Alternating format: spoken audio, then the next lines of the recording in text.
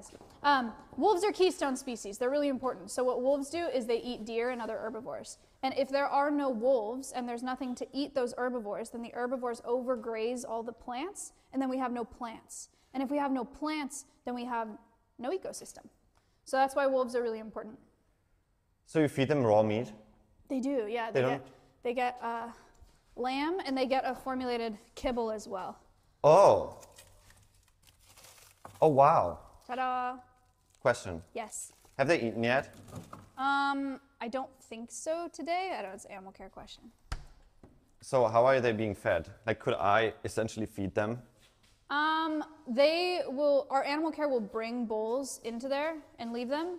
And then they also do training sessions with them where they feed them raw meat bits out of a pouch.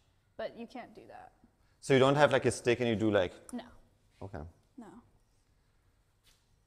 I see. You can try to, well, I don't know what. Snack.